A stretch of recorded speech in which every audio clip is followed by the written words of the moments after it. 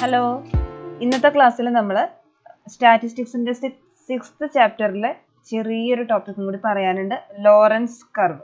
അതായത്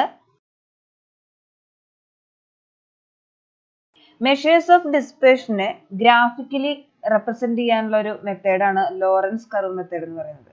അതായത് നമുക്ക് കൂടുതൽ ഇത് യൂസ് ചെയ്യുന്നതെന്ന് വെച്ചാൽ വേരിയബിലിറ്റി കമ്പയർ ചെയ്യാൻ വേണ്ടിയിട്ടാണ്. രണ്ട് കമ്മോഡിറ്റീസിൻ്റെ വേരിയബിലിറ്റി കമ്പയർ ചെയ്യാനൊക്കെയാണ് നമ്മൾ കൂടുതൽ യൂസ് ചെയ്യാറുള്ളത്.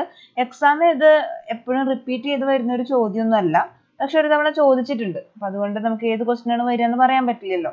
അപ്പോൾ ഇതിന്റെ ക്വസ്റ്റ്യൻ എങ്ങനെയാണ് ചെയ്യുന്നതെന്ന് നമുക്ക് നോക്കാം. എങ്ങനെയാണ് ലോറൻസ് കർവ് വരയ്ക്കുന്നത് നമുക്ക് നോക്കാം. ഓക്കെ, അപ്പോൾ ക്വസ്റ്റ്യൻ നോക്കുക. Question: draw A Lawrence curve for the following data and show the inequality in income. നമുക്ക് ഡാറ്റ തന്നിട്ടുണ്ട്. ടീച്ചർ ക്വസ്റ്റ്യൻ എക്സ്പ്ലെയിൻ ചെയ്ത് എഴുതുന്നൊന്നുമില്ല. ലോറൻസ് കർവ് വരയ്ക്കാനാണ് സംഭവം ചോദിച്ചിരിക്കുന്നത്. നമുക്ക് ഇൻകം തന്നിട്ടുണ്ട്, ക്ലാസ്സുകളായിട്ടാണ് തന്നിരിക്കുന്നത്. ദെൻ അതിൻ്റെ നമ്പർ ഓഫ് എംപ്ലോയീസും തന്നിട്ടുണ്ട്. Okay, number of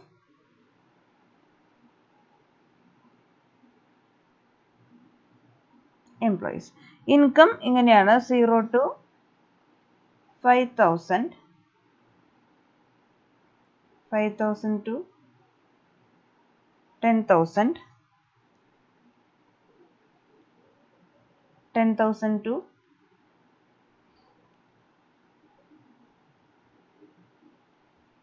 20,000,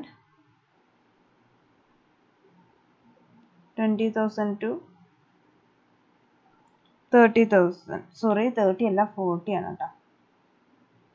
40,000 and 40,000 to 50,000. Okay, ഇങ്ങനെയാണ് നമുക്ക് ഇൻകം തന്നിരിക്കുന്നത്. ഇനി നമ്പർ ഓഫ് എംപ്ലോയീസ് എന്ന് പറയുന്നത് 5, 10, 18, 10, 7. ഈ ലോറൻസ് കർവ് വരയ്ക്കാനായിട്ടുള്ള ഒരു കൺസ്ട്രക്ഷൻ എങ്ങനെയാണെന്നുള്ളതിൻ്റെ സ്റ്റെപ്സ് ടെക്സ്റ്റിൽ വളരെ വിശദമായിട്ട് കൊടുത്തിട്ടുണ്ട്. നമുക്ക് ക്ലാസ്സുകളായിട്ടായിരിക്കും തന്നിട്ടുണ്ടാവുക. ഫസ്റ്റ് സ്റ്റെപ്പ് എന്ന് പറയുന്നത് അതിൻ്റെ മിഡ് പോയിന്റ്സ് കണക്കാക്കുക എന്നുള്ളതാണ്. അപ്പോൾ നമുക്ക് ആദ്യം മിഡ് പോയിന്റ്സ് കാണാം. ഓക്കെ, എങ്ങനെ മിഡ് പോയിന്റ്സ് കാണുക? നമ്മൾ lower limit plus upper limit by 2. ഇവിടെ നമുക്ക് നേരിട്ട് ഇടയിലുള്ളത് എഴുതി വെക്കാന്ന് വെച്ച് കഴിഞ്ഞാൽ വ്യത്യാസമുണ്ട് അല്ലേ? ക്ലാസ് ഇന്റർവെൽ വരുന്നത് വ്യത്യാസമുണ്ട്, അപ്പോൾ ശ്രദ്ധിച്ച് വേണം ചെയ്യാനായിട്ട്. അപ്പോൾ ആദ്യത്തെ മിഡ് പോയിന്റ് എന്ന് പറയുന്നത് 2,500 വരും. അടുത്തത് 7,500 വരും. Then 15,000,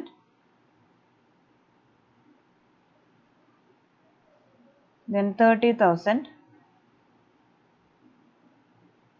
then 45,000.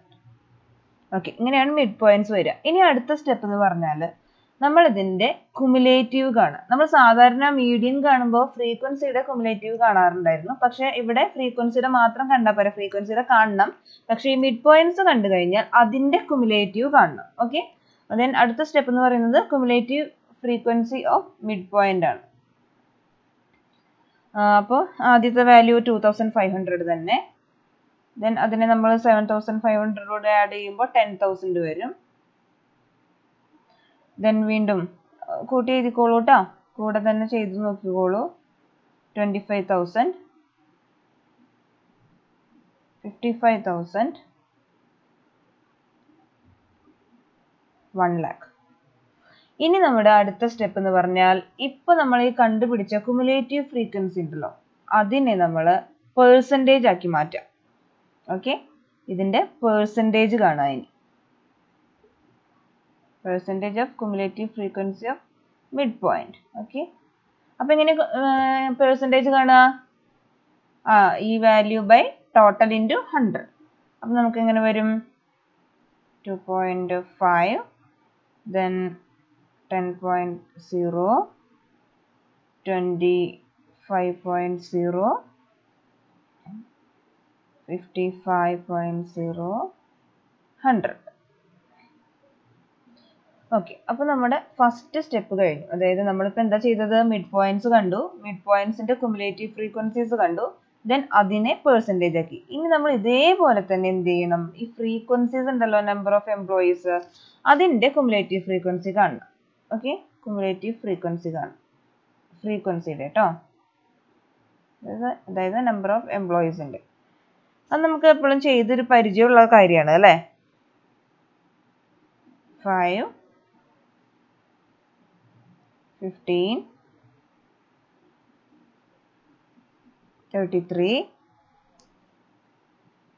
43, 50. ഇനി എന്ത് ചെയ്യണം? ഇതിൻ്റെ പെർസെൻറ്റേജ് ആക്കുക. ചെയ്തു നോക്കൂ എങ്ങനെയാന്ന്.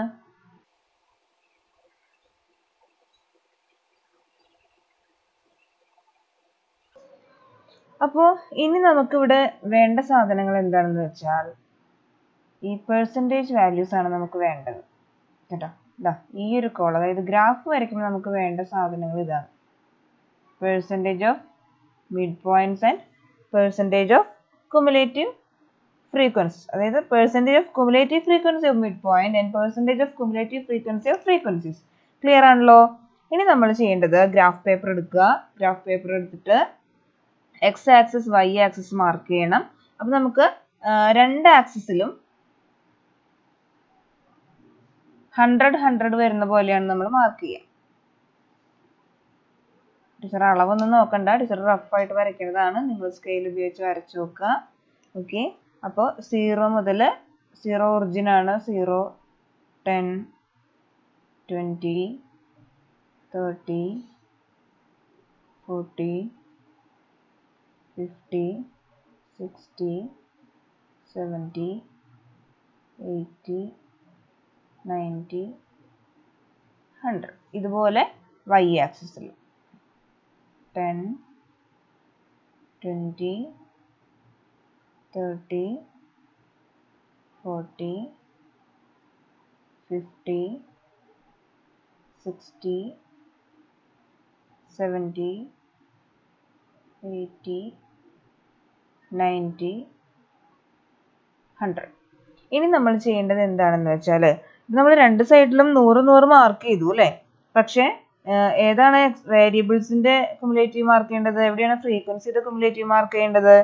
ഓക്കെ, ഇവിടെ നമ്മൾ എക്സ് ആക്സിസിലാണ് ഫ്രീക്വൻസി, അതായത് number of cumulative frequency of number of employees.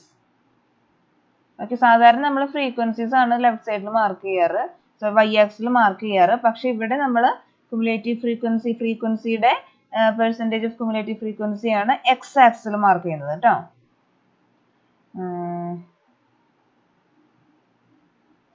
ഇവിടെയോ cumulative percentage of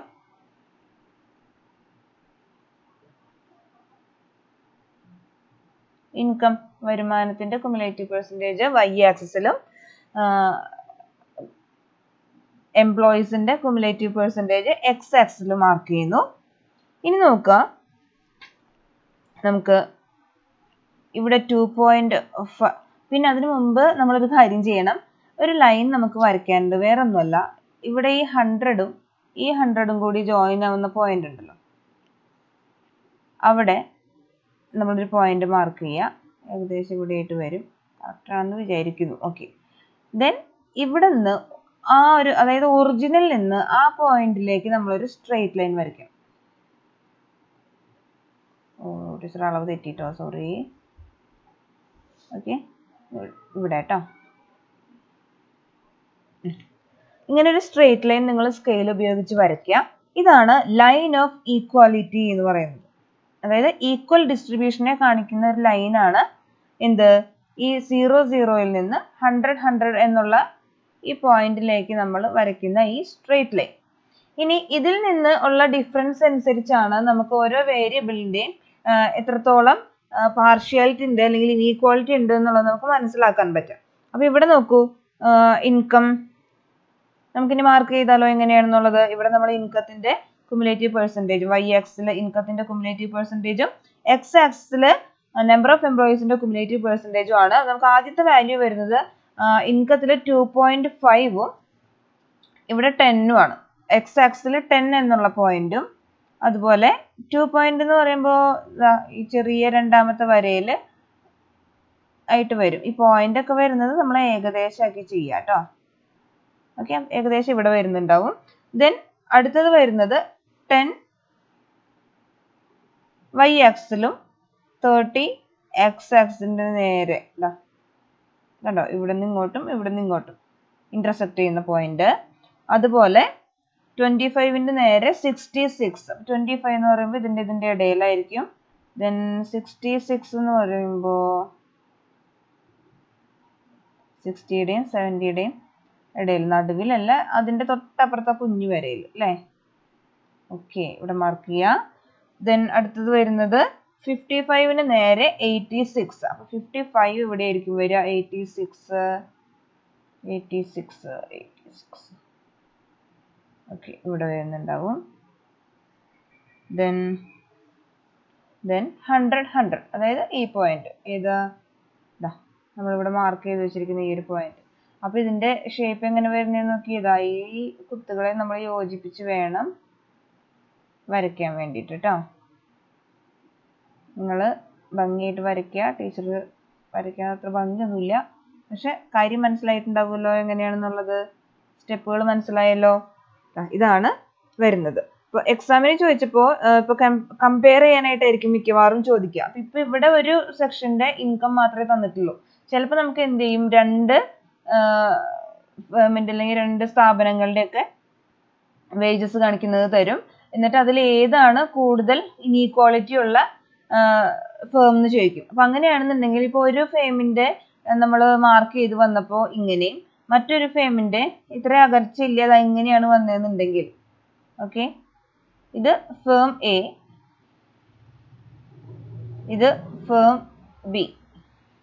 നമ്മളോട് ലോറൻസ് കർവ് വരച്ചിട്ട് ഏത് ഫേമാണ് കൂടുതൽ ഇനീക്വാളിറ്റി കാണിക്കുന്നത്, ഈ സ്ട്രേറ്റ് ലൈൻ എന്ന് പറയുന്നത് ഈക്വാലിറ്റി ഓഫ് ഡിസ്ട്രിബ്യൂഷൻ ആണ് അല്ലെ, തുല്യമായി നൽകുന്നു എന്ന് കാണിക്കുന്ന രേഖയാണ് ഇത്. ഇതിൽ നിന്നും ഇനീക്വാളിറ്റി കൂടുതൽ എന്ന് പറഞ്ഞാൽ എന്താ അർത്ഥം, ഇതിൽ നിന്നും എത്ര ദൂരം കൂടുതൽ അല്ലെ, ഡിഫറൻസ് കൂടുതൽ വരുന്നത് ഏതിനാണ്, ഫേം ബിയുടെ ലൈനാണ് ഡിഫറൻസ് കൂടുതൽ. അപ്പൊ അതിന്റെ അർത്ഥം എന്താ, ഫേം ബി ആണ് ഇനീക്വാളിറ്റി കാണിക്കുന്നത് എന്നാണ് അതിന്റെ അർത്ഥം. എ ഇനീക്വാളിറ്റി ഉണ്ട്, പക്ഷെ കമ്പാരിറ്റീവ്ലി കുറവാണ്. മനസ്സിലായോ? ഇങ്ങനെയാണ് കമ്പയർ ചെയ്യാനായിട്ട് ക്വസ്റ്റ്യൻ വരുമ്പോൾ 2 ഫേമിന്റെയോ ഒക്കെ ആയിട്ടായിരിക്കും ചിലപ്പോൾ തരിക, അല്ലെങ്കിൽ 2 വ്യക്തികളുടെയോ സാധ്യതയിൽ സ്ഥാപനങ്ങളുടെ ഒക്കെ ആയിരിക്കും. ഇങ്ങനെ ക്വസ്റ്റ്യൻ വരികയാണെന്നുണ്ടെങ്കിൽ എപ്പോഴും ടീച്ചർ പറഞ്ഞല്ലോ, റിപ്പീറ്റ് ചെയ്യുന്ന ചോദ്യം അല്ല ഇത്, ഒരു തവണയൊക്കെ ചോദിച്ചു കണ്ടിട്ടുള്ളൂ, എന്നാലും ഇതൊന്ന് അറിഞ്ഞു വെക്കാം. അപ്പൊ എന്തൊക്കെയാണ് നമ്മൾ ചെയ്തത്, ക്ലാസ്സുകൾ തന്നു, ക്ലാസ്സുകളിൽ നമ്മൾ മിഡ് പോയിന്റ്സ് കണ്ടുപിടിച്ചു അല്ലേ. ക്ലാസ്സുകളായിട്ടാണ് ഇൻകം തന്നത്. ആദ്യം നമ്മൾ അതിന്റെ മിഡ് പോയിന്റ് കണ്ടു. മിഡ് പോയിന്റ് കണ്ടതിന് ശേഷം അതിന്റെ കുമുലേറ്റീവ് മിഡ് പോയിന്റ് കണ്ടു. ദെൻ അതിന്റെ പെർസെൻറ്റേജ് കണ്ടു. ഓക്കെ, അടുത്ത സ്റ്റെപ്പ് എന്തായിരുന്നു, ഫ്രീക്വൻസിയുടെ ആണ് നമ്മൾ എടുത്തത്. ഫ്രീക്വൻസിയുടെ കുമുലേറ്റീവ് ഫ്രീക്വൻസി കണ്ടു. ദെൻ അതിന്റെ പെർസെൻറ്റേജ് ഓഫ് കുമുലേറ്റീവ് ഫ്രീക്വൻസി കണ്ടു. നമ്മൾ നേരെ ഗ്രാഫിലേക്ക് പോയി.